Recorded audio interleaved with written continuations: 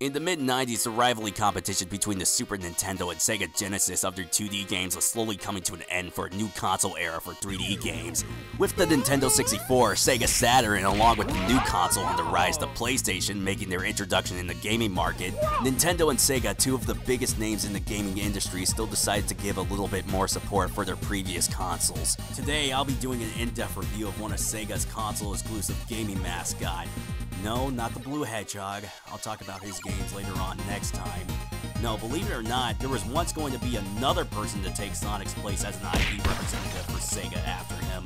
And yeah, there were also a lot of gaming mascots in the early to late 90s by game developers, some others even being made by the console manufacturers themselves, such as the case for this mascot.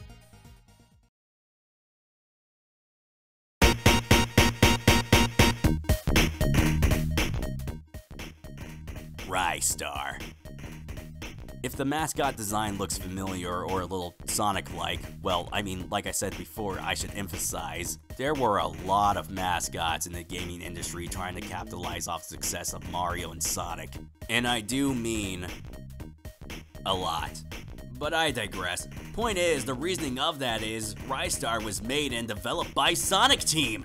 Yeah, the guys that were responsible for making some of the best Sonic games. And some of the infamously worst, depending on which Sonic fan you ask. The people who were specifically responsible for making the game were Yuji Naka, who programmed the game, and Yuji Yukawa, the artist for the character and his first game to work on and would later do his artwork on other Sonic games that became well known and iconic throughout the Sonic fanbase. They both worked on the Sonic series, with Naka leaving the series and Sega as a whole in 2006. With this game being his last involvement in the series and the company as a whole. No way! Yeah. As for Yuji Yukawa, he still stayed with Sega and the Sonic franchise as a whole and is still making Sonic artwork for the company to this very day. If you guys are not familiar with his work, please check it out, it is really cool stuff. And heck, the Yellow Star can be even more linked to the Blue Hedgehog, because it was built on the same engine for the original first Sonic the Hedgehog Genesis game, along with the levels and the music. By the way, if any of you have any time, you should check out the prototype of this game. It's really interesting. There are a lot of title, gameplay, graphical, audio, stage, and text changes that went into or unused in this game, including Ristar's original design. He looks more like a knockoff of the Snorks. I'll say it's like, you know, totally snorky. And to add on to that, it seems that this was also debated as of being one of Sonic's first game ever. That's a fun fact that I never knew back then. Throughout this video, I'm going to be looking into Sega's most obscure and really unpopular mascot, but not on the original Sega Genesis because I don't own one. No, I was introduced to Ristar on the Sonic Ultimate Genesis collection for the Xbox 360 that I was given by some friends of mine on my 11th or 12th birthday. And while I could just use that for a substitute for this review, I want to keep it a little authentic by playing an emulated ROM version on the Genesis Mini. And I wouldn't encourage this, but if you can't afford the game, which it shouldn't really cost that much, or want to see for yourself how the game is, you can play an emulated version of the game online, which I gotten from installing the Project Lunar app and downloaded the emulated game on any site like I did, which Sega doesn't seem to mind and is okay with. And yeah, this might be cheating a bit, but it's close to the Genesis feel, what with the controller and console design, and the fact that this mini console was manufactured by Sega themselves, minus the cartridge use. But even if I did have the original Genesis game, it would possibly be a little complicated to capture some gameplay footage because I'm using an Elgato HD60 with an HDMI input and output to record my gameplay, and it doesn't have an S-video output on it, so there's that. Anyways, without further delay, let's get into this review.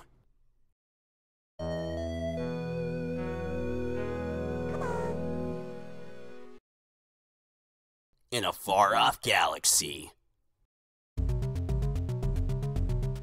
an evil alien force is at work.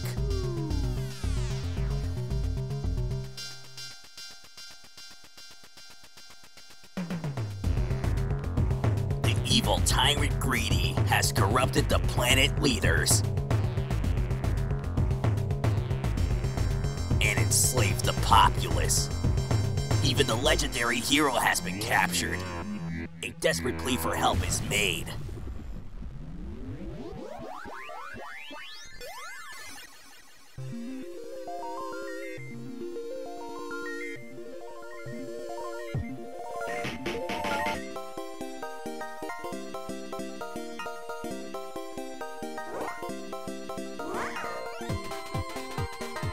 And answered by the hero's own son.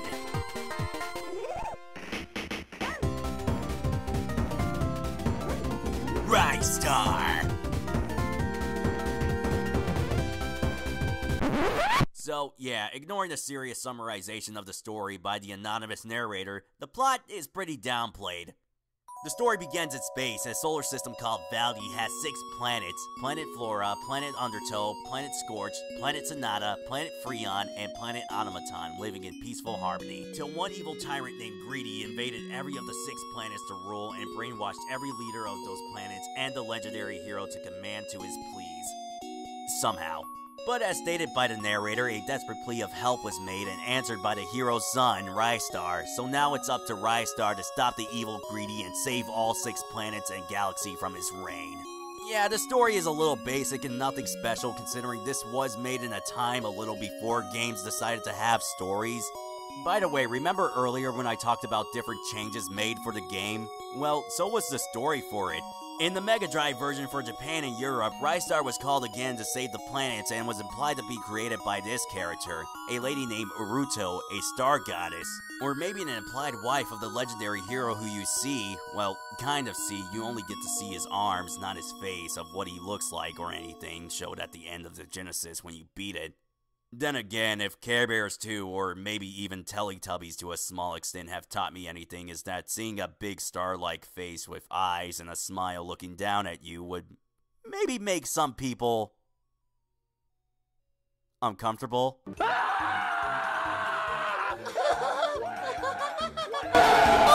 And I believe it's mentioned that Uruto is actually Ristar's mother too. Well, if that's true, what an irresponsible mother endangering your kid to save the world. Get up yourself and get an army or some sort of forces of resistance. I assume you're royalty of some sort, or heck, you are a god, right? Says so in your bio. I would assume a god can do about almost everything in their power to triumph over evil doing. You reckless, lazy bitch! Anyways, the story for the game isn't bad. It's okay for what it did. Bad guy doing evil generic thing, hero goes and stop him. But hey, the story isn't always everything in video games.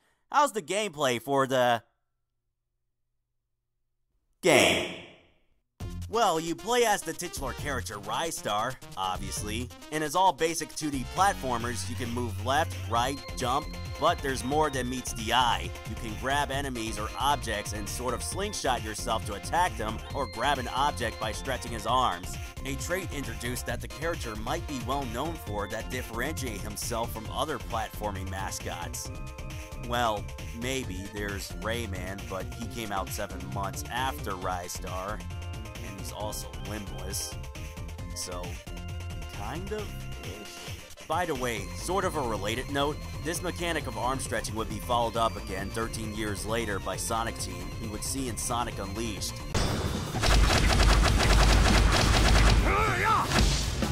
Yet another kind of bizarre link to this specific series again.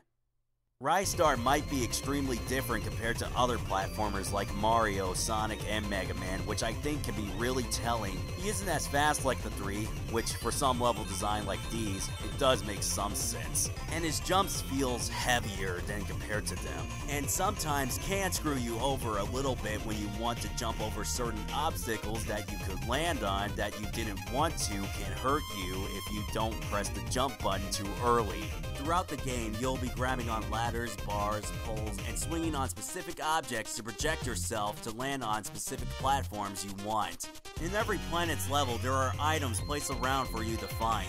Said items that is in the game are yellow stars, which can restore your health one at a time if you get hit or attacked.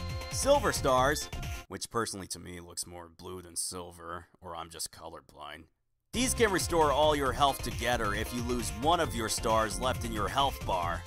These little stars that are modeled after Ristar that gives you extra lives, and these yellow jewels that give you score points. On the topic of score points, throughout every level in the game, you can attack any enemy or collect many of the yellow jewels to increase your score. The higher your score gets, you'll be rewarded with an extra life. You can collect the items by finding either a treasure chest, holes, and grabbing and hitting certain walls that will give you whatever. But be cautious, because when I said they'll give you whatever, in some chances it can possibly include enemies from Greedy's army, which I came across a couple of times and gotten killed in some instances.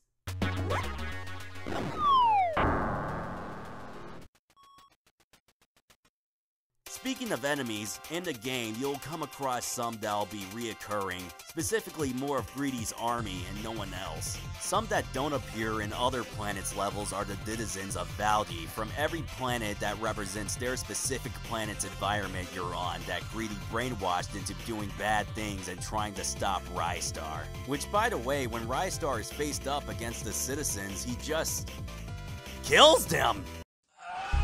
These are the eyes of a psychopath. Okay, that's a bit of an exaggeration. It is implied that Ristar did save the citizens across the galaxy by knocking them out. So less homicide and more assaulting. Yeah, I guess that makes it better. Anyways, the next and last item you'll need is the little star statue that is black and white. To me, the white looked more silver, unlike the said silver star to me. Again, I'm possibly colorblind or something is clearly wrong with me. You can use as a decoy to avoid and get through traps to finish the level. Yeah, level, as in singular, as in you'll only use this as it'll only be mandatory in one level in the whole game, and that's Planet Scorch. The levels in the game can vary sometimes. It's not all that hard, but it can be a little frustrating at times. Like the level Planet Scorch, as I mentioned before, can really test my patience. Well, okay, I'm not saying it's entirely hard. I mean, when you start the level, it's really easy. It's only at the end of the level where it can be time-consuming of having to do a pattern mini-game. Here's how it works. You need to grab every one of Greedy's orbit minions in the exact same order the game wants. Every time you get it right, the pace of the pattern gets faster and changes the order of the pattern, which can maybe screw you over if you're not paying attention, or you have really bad memory. Then, if you get it wrong, the flames from Planet Scorch will rise up and damage you, which can sometimes be annoying or a hassle. And if it's not the flames, sometimes even jumping over the enemies in a specific awkward position can be a task in itself. As I stated before, when you press the jump button, you don't get much height, and when you need to land, it'll not always be precise of where you want it to be, and you could land on top of the enemy and damage yourself. This is possibly not a big issue if you know what you're doing, but for me, personally, it's just unnecessarily frustratingly gimmicky and could have gone without the game. Anyways, as for everything else, I didn't really have that much of a problem with. I mean, I guess Planet Sonata Round 2 can get a little crazy at some parts with using what I think to be drums as trampolines to get through high places, but sometimes it can try to psych you out on specific instances. Like, when you bounce on the drums and come across a pole, you'll need to grab them in order to get through the level, which can have spikes that can hurt you, or if you have 1 star health left from trying the best to avoid hazards, it could get somewhat bothersome. Which, the more time I was thinking, it might have been my fault personally, because the whole game to me felt like trial and error, like Mega Man, Crash Bandicoot, or Cuphead in some sort. Ristar also have water levels in the levels Planet Undertow and the second round in Planet Freon, where you'll be swimming most of the times. Water levels in video games sort of get a bad rep nowadays, but in Ristar's case, I think it was handled kind of fine here. You can swim up and down and all around in any specific directions, pressing the action button to speed yourself up and also grab and hit enemies or objects underwater as you could on surface. Not much to add here, but overall, I just thought it was okay. Now, on the bosses. They are a whole other story. When you complete each round from every planet, you go to face the planet's leaders, who, as I said before, are being brainwashed or controlled by Greedy or his minions. As can be shown, the Elder and Riho, more specifically Riho, Osat, which sounds a little like a swear word, like, oh shat. I'm so immature. Adahan, Elwek, Inamor, Uranium, and Inonius,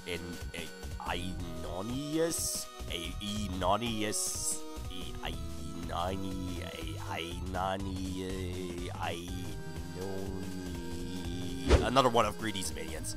Then finally, Greedy. The whole entire boss fights can vary between a little easy to frustratingly challenging. Riho's fight can be manageable. You need to move left and right and don't get hit and dodge the mind-controlled Elder, bringing down his special attack, or when attacked, that'll keep you in place as some sort of paralysis for Riho to drop on you. Grab and hit the Elder 3 times, then grab and hit Riho. Rinse and repeat 2 more times and he'll be finished. Osat is second. You just swim left and right to dodge the falling debris that he created. And when you see him swimming past by in the background, get ready to hit him because he'll be charging at you fast. Then he'll start to change it up a bit. When you see him stop and charging in fast at you again, either left or right, then make sure to react fast by swimming up in the air to dodge his charge attack. He'll do the same thing with a bunch of his fish army, so just do the same thing. Rinse and repeat 3 more times. The third is Adahan, where the game gets a little more challenging. First, you'll need to move fast left or right to dodge big rocks he tries to throw at you in the background. Afterwards, you'll also see him in the background digging underneath the ground. Move quickly either to the far left or right, because he'll try to attack you by digging up from underground with his razor-sharp claws you'll need to avoid, and then he'll go up in the air and try to literally throw in the first punch. You should walk underneath and wait out his aerial attack. Afterwards, he'll try to either land back on the ground and do a sand attack or throw his razor-sharp claws again. Jump over to avoid them and then hit him. Then he'll try to dig underground again, but he'll try to bring you and the whole floor down. Now you need to fight him while falling. He'll try to attack you in the same direction you'll be falling, so be careful. Grab him in the ass underneath. You're golden. Just hit him 6 times and that'll be that. By the way, when you beat Adahan, you'll see his armor break apart and see a miniature version of himself, and he'll try to attack you with his sand attack with no avail, which is kind of hilarious. Next is Elwek. His name sounds like something you tried to say in French. Oui, I am Elwek. This is where the game starts to show its challenge. You'll first need to hit the bird perch that Elwek will use to sing on, where there will be music notes from Elwek coming at you that you'll need to dodge like crazy. When Elwek is done singing, hit the perch 3 times, then he'll fall off it and trip all over. Elwek will then fly up and try to squash you by falling on top of you and molting his feathers on you, so be sure to dodge those as well. He'll also try to charge in at you if you're ever a little far away from him. Follow the pattern, rinse and repeat 4 times. But for a whole, hit him a total of 8 times and he'll be done. Now for Idamore, who was sent by Greedy to take care of Ristar. He can be easy to beat if you constantly just throw hot soup in his mouth brought by one of the inhabitants of Freon, the young biped. Whenever he opens his mouth or tries to suck you in, you'll have to... Everyone... Rinse and repeat. A total of 4 times. Oh, I don't get paid enough for this shit. And then hit him in his stomach to finish it. The last boss fight, well, specifically the last planet boss fight until the next one. And next one. And that boss would be Uranium Power. When you enter the boss fight, you're shown and introduced to TV screens in the background with Uranium on screen. When you see him holding a screw bolt, make sure to jump quickly to dodge it because he's throwing it at you. And as for the boss fight itself, it's really easy. You can just constantly spam the grab button to hit him a total of 30 times, and whenever he lies down on the floor, his inventor, Noyes, who you can see controlling a crane in the background, will try to aim it to hit you. Make sure to get near Uranium and let the crane hit him, and then, you know, repeat the process, etc. Now it's time for the last 2 final bosses, which are in the same level. The first is Noyes,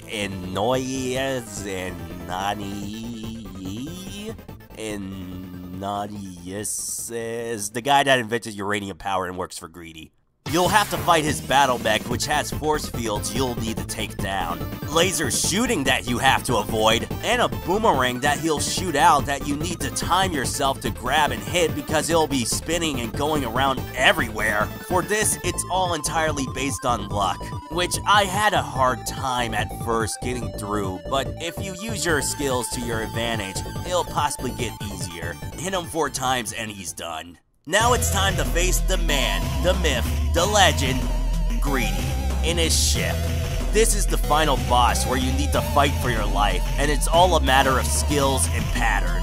Greedy will first send his orblets at you, which will change their placement at a short amount of time and will shoot at you by changing into a spear that will have little light-like mechanical attacks that you will need to avoid quickly when the orb starts flickering. I did have trouble with this part at first, but when I paid attention to the pattern of his attacks, it all came together. Granted, I did die a lot when figuring that out, but hey, nobody is perfect. Next, you'll need to do the best you can to hit Greedy about a total of 10 times. But be cautious because he'll try to zoom across everywhere and that can sometimes be at you. Then whenever you see him up the air, he'll make his orblets rotate around him and attempt to throw them at you. You'll have to constantly dodge them left and right when he runs out of orblets or either quickly hit him underneath. When you hit him the 5th time, Greedy will create a black hole to try to suck you in. Noticing quite the bit of sucking in this review.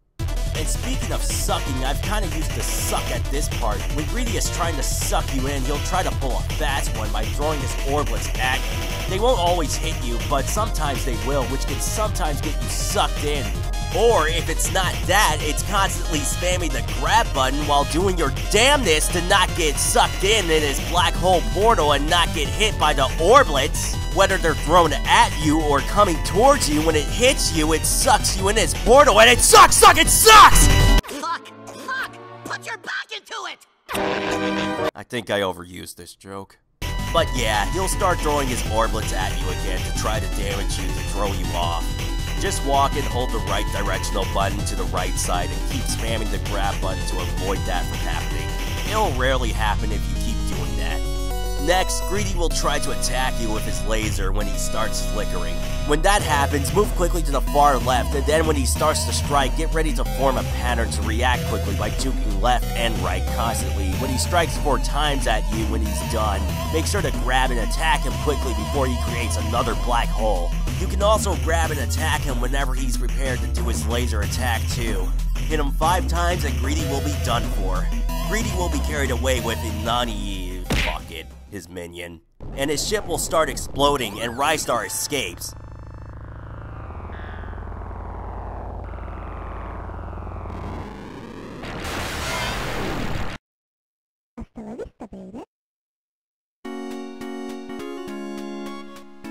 And that's the end of the game. As a whole, of gameplay-wise, Ristar to me is just skill and pattern-based. Sure, it can get a little difficult, but as I said before, most of it was my fault, and I mean, hey, without a little bit of difficulty, where's the fun in the challenge of a game? Speaking of challenge, you can also adjust the level's difficulty setting to either normal or, well, difficult. You can also collect certain objects in bonus levels by finding these things called star handles in every level of the game. When you use them, you'll be transported to that bonus stage to grab the special objects to get bonus points on your score or cheats from the game. I never bothered with these, but if it's something you're interested in, be my guest. But be warned, each bonus level will get much more challenging when trying to get those special objects. As visuals and graphics goes, Ristar is pleasing to look at, retro-wise. Levels like Planet Flora to Greedy's Castle are stunning to the eyes. And the galaxy and each planet are amazing and exudes passion and personality. And it all came from the Sega Genesis. While I've never owned one myself, as I stated before, I could imagine that this kind of thing would have been amazing to look at either way for me, Genesis or not. And finally, I should now talk about the music. I love it. The songs to me screams Genesis. I know that might not make a whole lot of sense, but if you played specific games on the SNES or Genesis, or a collection of games for the two consoles and listened specifically to their music, or as they're called, FM synthesizer chips, it can be really telling. I loved and enjoyed every planet's music. It feels like it fits the atmosphere as you continue on perfectly. But if I had to choose which music is my personal favorite, it has to be Beyond Space.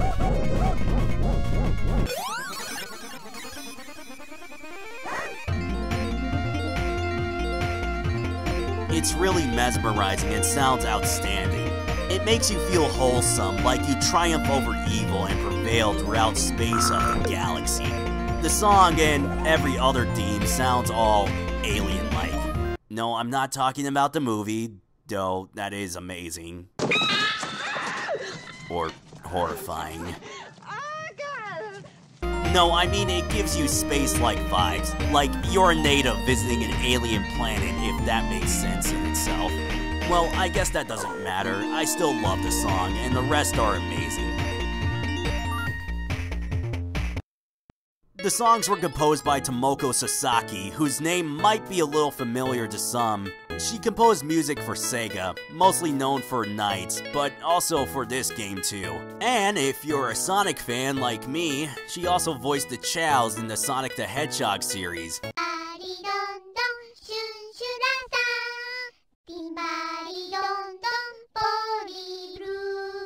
Yet another bizarre link to the Sonic series again. At this point, Ristar's world should be connected to Sonic. Well, I mean, minus these games, because they're not canon.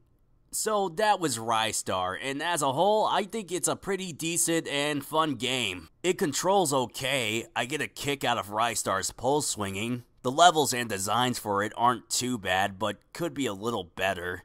And the music as a whole is spectacular. And this would be the first and last game to ever show this character. Yeah, after this game, Sega never acknowledged him ever again. Okay, well, I shouldn't say never acknowledged. He made guest appearances in games like the Shenmue series, which I haven't played yet. I have a Dreamcast, but not many games for it. The Sonic Racing series, more specifically All-Star Racing and Racing Transformed. But as far as official games goes, yeah, there were next to none. An IP that was at first going to be another representative for Sega and all their characters as a whole, now later just tossed to the backside of obscurity with Alex Kidd. He was just completely left in the dark for some time. But maybe that might change. Recently, Sega has seemed to be giving more of their IPs more attention, like Alex Kidd, as I mentioned before, and Streets of Rage to the developers merge. Streets of Rage 4 was well received, so I would love to see how they could handle the shooting star in a new game. Or heck, maybe give Ristar to the developers Galaxy Trail. They made a fantastic 2D pixel game seemingly revolving around space with a certain crimson purple female dragon that I'll later consider looking into next time.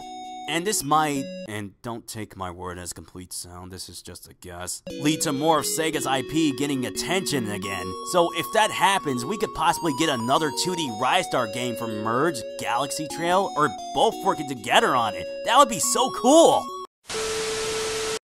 Hey guys, Mr.IconX here. Before I end the video, I want to offer my last thoughts on who I would want to make the next new 2D pixel 16-bit Genesis Ristar type game. And those people would be the people that did Sonic Mania or Sonic Mania Plus. I think they've proved them to be competent in handling like 2D based Genesis 16-bit type games, and I would love to see how they would have handled as well with the Yellow Shooting Star for his next new game, if they ever could get the chance. I know that might not happen, considering the news of what I've heard about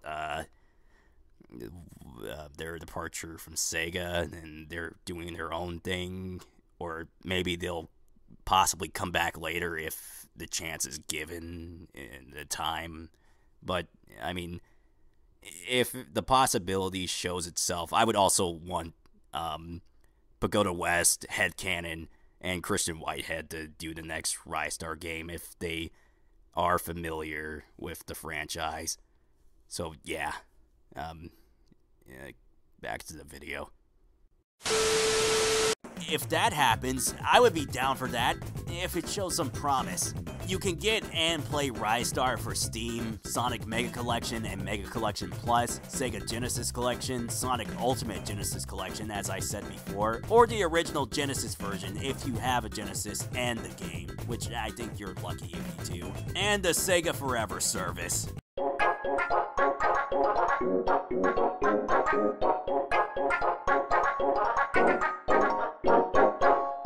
It's a game from the 16-bit era that was really limited, but really pushed the limits with its ambition, and the many reasons I love Sega when they're doing things right.